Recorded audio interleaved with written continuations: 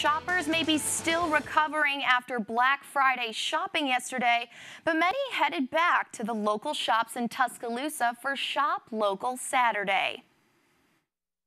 Some would say that the local businesses in Tuscaloosa is what makes the town so special. And after everyone shopped till they dropped Friday, local store owners say that Black Friday was a success.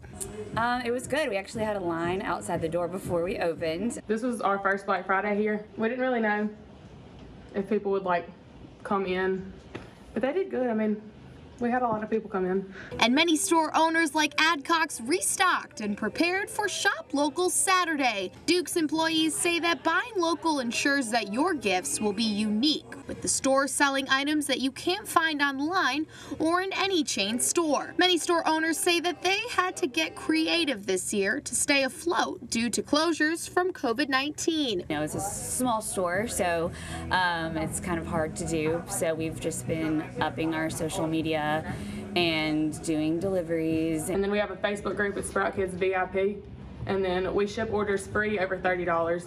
I mean, we can ship to anywhere. And even though 2020 has been unpredictable, store owners say customers have been loyal to their favorite local businesses. Honestly, we've just been taking it day by day. We just don't know, but we have had the best customer support that we ever have had this year through getting through all this.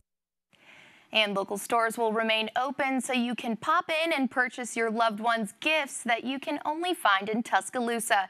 You can call or check their social media accounts for the individual businesses' COVID precautions.